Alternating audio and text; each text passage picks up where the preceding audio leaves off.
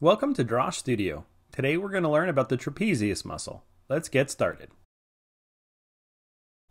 The trapezius is a complex shaped muscle on our neck, shoulders, and back.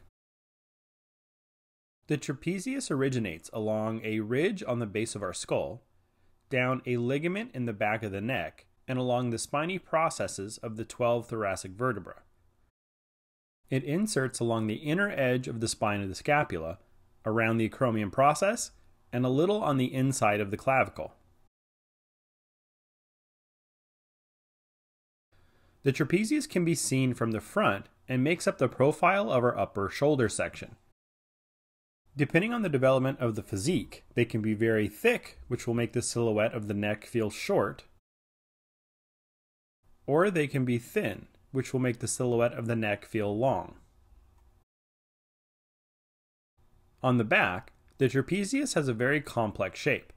You can see it overall as a diamond or kite shape that goes from the back of the neck to the shoulders and to the bottom of the lower back. If you bend the lines of the diamond to conform to the muscle, it becomes a star shape. There is also a diamond-shaped section of tendon over the back of the neck, right at the 7th cervical vertebra. Because this thin tendon is on top of the 7th cervical vertebra, it allows it to be a more pronounced bony landmark. As the trapezius goes around the scapula, it covers the upper corner with a wedge of tendon. However, this is very thin, and from the surface, mostly disappears. So the trapezius appears to crawl around the edge of the scapula, which helps us identify the landmarks. The trapezius anchors to the spine and inserts into the scapula. Because of its complex shape, it has multiple functions. If the upper section contracts, it will pull the scapula up.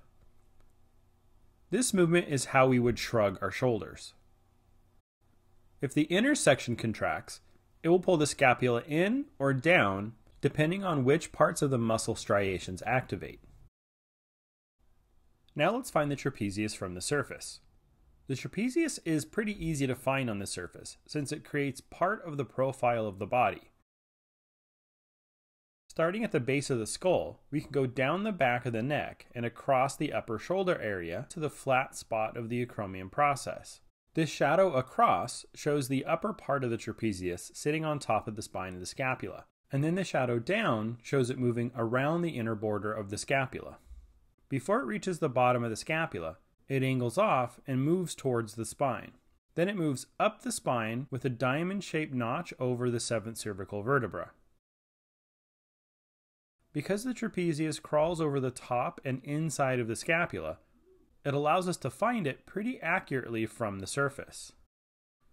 We need to make note of something here. If we envision a rib cage under the surface, the trapezius should insert at the bottom of the thoracic vertebra. The trapezius is thicker towards the top and connects with a thinner tendon, making it look like it ends higher than its actual insertion point. Also notice that this side of the trapezius is shorter than this side, where the scapula has moved out, stretching the trapezius with it. The trapezius can look slightly different depending on the way it develops. We can trace this model's trapezius like the last, but notice it curves over the scapula here. This section sometimes overlaps the scapula, as the small portion of trapezius tendon connects back to the upper edge.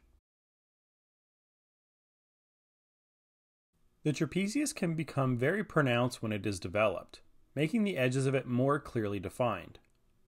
And we can see the latissimus coming out from underneath the bottom section of trapezius here. Remember all of these points when drawing the trapezius. Analyze the anatomy on the surface of your reference, and draw from observation and memory to help you learn. Thank you for watching. Don't forget to go to drawsh.com for more information on these topics and many more. If you want to see more videos like this, like, share, and subscribe, and I'll see you for the next one.